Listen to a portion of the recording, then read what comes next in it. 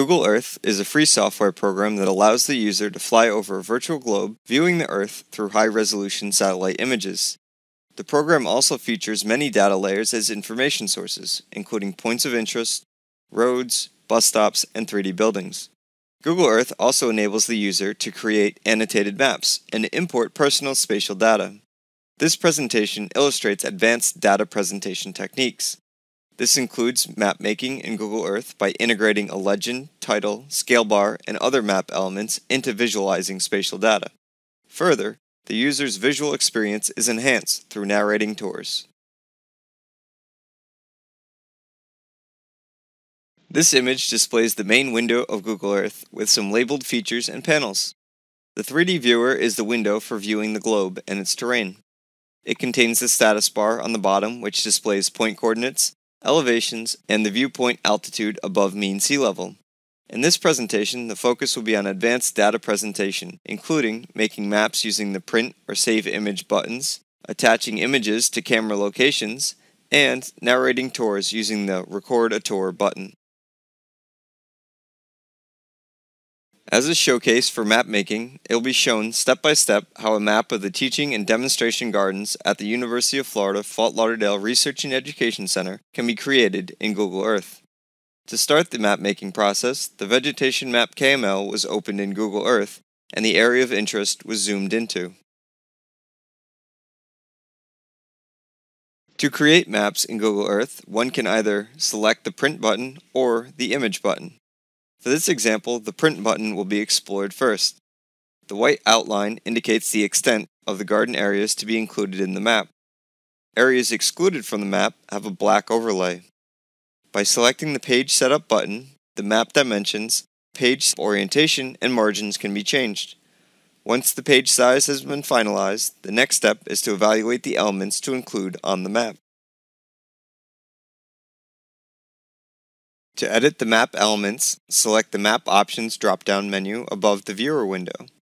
Selecting the checkboxes next to the elements allows the user to turn on and off the title and description, legend, scale, compass, and HTML area. The size of the elements and their corresponding text sizes can be scaled using the scaling option.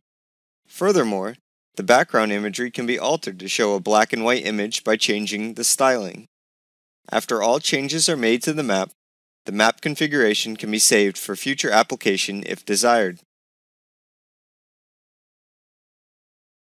To edit the content of the title and description, legend, or HTML area, select the element with a left mouse click. Here, the title and description element is updated automatically. Further, the element can also be resized by selecting and dragging the element's lower right-hand corner to fit the desired text description. In the legend map element, features can be removed from the legend by unselecting the box next to a feature. This only removes the features from the legend and not the map itself. To edit a feature name in the legend, double-click the feature name in the Edit Legend window. To save any edited legend features, make sure to save the map configuration under Map Options discussed earlier. The HTML area can be used to provide enhanced customization capabilities. Basic HTML coding enables the user to customize the map by incorporating a custom title, logo, or even web page. An example of a University of Florida logo with a customized background is shown to the right. The placement of all map elements can be moved on the map by holding down the left mouse button and dragging the element to the desired location.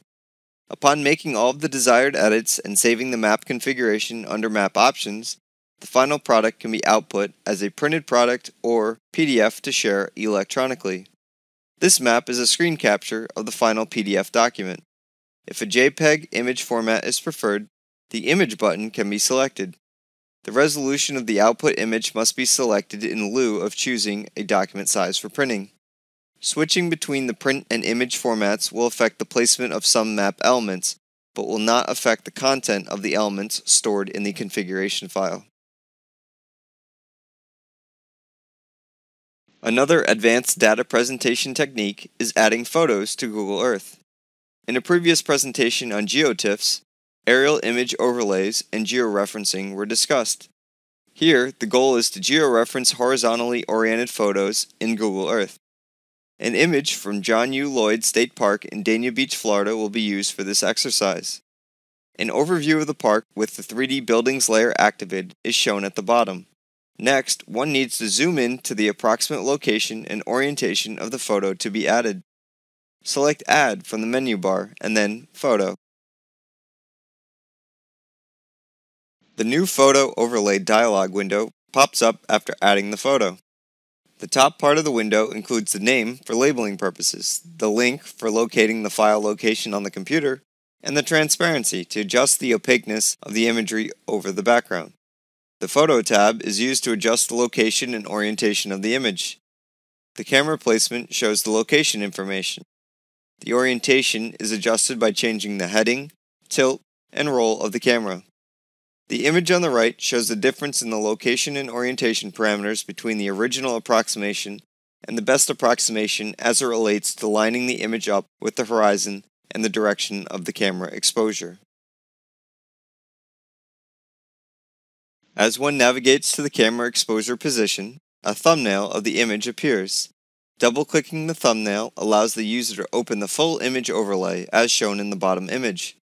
Scaling differences between the features in the image and the features in the 3D buildings layer may be present. These differences will vary by location. Depending upon the resolution of the camera image, the detail in the overlaid image often exceeds the detail seen in the 3D buildings layer. Creating KML tours in Google Earth is an excellent way to lead viewers through a series of locations. Voiceovers can be added to enhance the narrative and storytelling aspect of the visualization.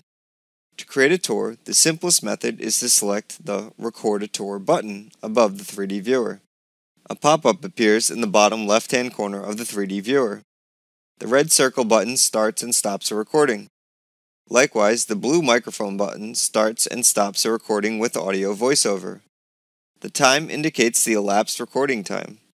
To show and record a pop-up when navigating between place marks on the narrated tour, one must enable this feature in the Google Earth Options window. This is done by selecting Tools and then Options. Under the Touring tab, ensure that the Show Balloon when waiting at Features checkbox is enabled. Apply any changes and exit. To demonstrate this process, a narrated tour will be recorded to show the physical locations of the statewide University of Florida Geomatics program. Ensure the folder and all place marks stored within the folder are selected in the Places panel. This will preserve file paths when the tour is exported as a KMZ file. The Record a Tour button and then the microphone button are selected to start the recording. The following slide is a recording of the demonstration. To navigate from location to location, place marks were double-clicked.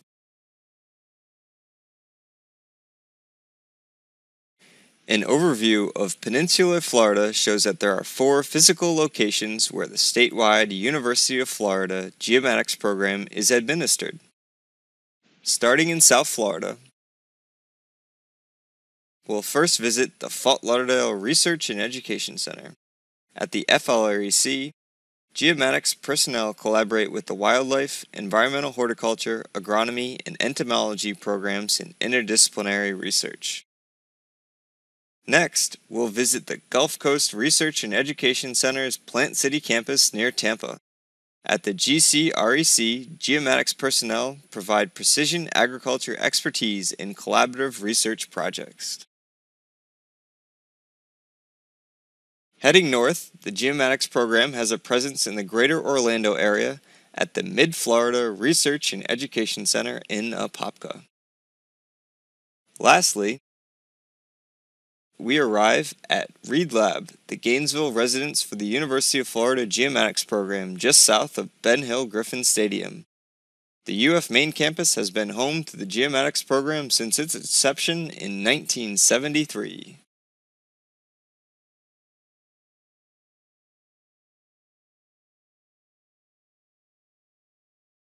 To enhance the user's visual experience with Google Earth, 3 advanced data presentation techniques were covered in this presentation. They included making maps, attaching photos, and narrating tours.